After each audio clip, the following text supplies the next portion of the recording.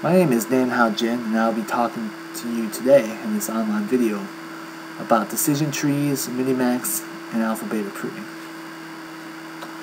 So, a little background knowledge.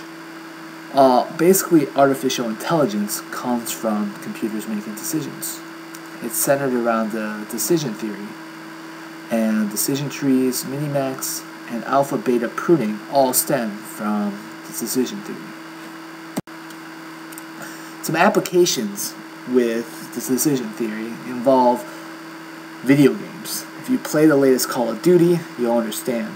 Like, the video game artificial intelligence has a lot of decision making and is very smart in that regards. Also, non-player characters in adventure games and basic games with decisions such as chess, checkers, Go, backgammon, all involve applications into the decision tree. And smart and automated devices use it, as well as other major areas of study, which include economics and statistics. So what is the decision theory? Well, the decision theory is very general. It gives regards to identifying values, uncertainties, and other issues with regards to a given decision, rationality, and optimal resulting decision. This is from Wikipedia, but it basically means that it goes around predicting the best possible decision. Let's take a look at the tree structure, which I'm sure if you've taken a basic data structures class, you'll understand what I'm talking about. But a tree basically has a root and children from the tree, and eventually ends up being a leaf node, as you can see in the diagram for an example binary tree. This is the basis for decision trees, Minimax, as well as alpha beta pruning methods. Let's take a look at the decision tree. It's often called a classification tree, and basically every move has many possible outcomes. A child node in the decision tree is a decision, whereas the leaf node is the success rate. Here's an example. You have, say, a game, and your three options are either to move left, move right, or to stay. For generating decision tree, your goal is to maximize your survival and to keep track of the survival rate for each move. So moving left has a 50% survival, moving right has a 60% survival, and staying has a 25% survival. So in this situation, you would want to move right. Let's take a look at a more complicated decision tree. Here you have two options. Your first move, you can either move left, move right, or stay, and your second option is either moving left, moving right, or staying from your first option. So if you move left and move left, you'll get a 30% survival rate. If you move right and then move left, you get a 50% survival rate. Here, the best case would be to stay and to move left, where you're guaranteed 80% survival rate. But for a computer, how would you know what two combinations of moves will give you the best survival? Well, here is where a Minimax would come into play. So, decision trees show the end result and the probability of your possible decisions.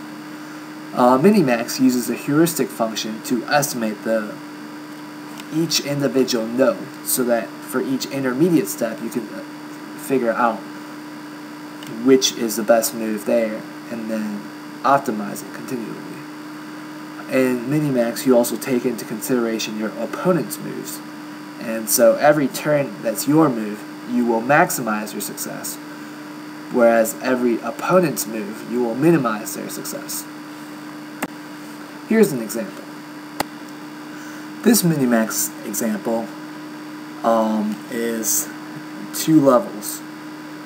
So you have the opponent's move, which is given, and their heuristic values.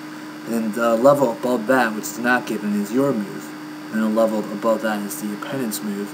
Level above that is your final move. So, going through the Minimax algorithm, you would take the maximum value because you're trying to maximize your heuristic value, whereas the opponent is trying to minimize your heuristic value. So for this row right above the givens, you would pick the max value. So you would pick 7 for the first two options, 11, 5 over 2, and 6 over 1. And the next row would be your opponent's moves, which they would pick the minimum value. So they would pick 7 over 11, 5 over 6 to minimize the heuristic value so that they can win. And then, obviously, you want to maximize your heuristic value to win by the largest margin, which you would pick 7. Now, as you can see, if the game that we're trying to simulate through Minimax has a lot of options, say for example chess, this approach could take a huge time complexity and space complexity because the branching factor will be very high, and it would be very slow. Now alpha-beta pruning would simplify the number of decisions and the number of nodes that you would look at, which would reduce the running time. How do we do this, you say? Well, let's walk through an example of how to alpha-beta prune. Suppose we had the same exact tree from the Minimax example before. With your move, now you would look at the first two options, which are 7 and 6, and you would pick 7. You would move that up, actually, to the next level. Say theoretically that the opponent picks 7 as their minimum. Then you look down and you see 11, which is the next possible opponent move. And you would, of course, maximize that by doing an 11, but the opponent would always pick the 7, so there is no need to look at any more nodes in that area. So you will be able to prune out 3. If you look at the second half of the tree, if you go to 5 and 2, you would pick 5. And your opponent, if they don't know what the other nodes are, would pick 5 as a minimum. However, as you can see, the other option would be 7. And you would maximize your output. So, why would you pick 5 over 7? There is no reason. So you can prune out anything after that, since none of those values would matter, since they wouldn't be greater than 7, they wouldn't be greater than 5 as well, and so there's no possibility, if you look into that tree, that there would be a move that would be better than 7. So you prune out 6 and 1, and just pick 5, and then your final output is 7. Which is the same as what we've gotten in the Minimax approach, but we've been able to cut 4 nodes. Obviously, that example that we just gave is a small example with up to 2 possible options. But if you were to extend this to a branching factor like that you find in chess with, I don't know, let's say 100 different moves, you can save quite a bit of pruning, and not looking at a lot of nodes with this alpha-beta pruning method. Let's take a look at the complexity of alpha-beta pruning and Minimax. And you see that Minimax, the runtime complexity is big O of b to the d, where b is the branching factor and d is the depth. This is quite slow once you reach a high depth.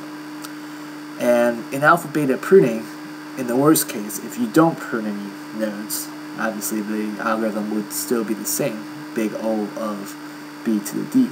But in the best case, you can essentially prune the square root of b to the d, which can allow you to go to a twice level of depth than you would initially if you don't do alpha-beta pruning in the same amount of time and space. This about sums up my online video. Thank you so much for watching, and hopefully you'll stay tuned for any future videos that I will create. Also, thank you so much, Dr. Fisher, for teaching this class, and it was wonderful having you as a professor. Definitely cheered me up sometimes. And yeah, hopefully you don't get too annoyed at me for being in your class for the last year and a half, and have all rest a good Christmas and wonderful rest of the year. Thank you.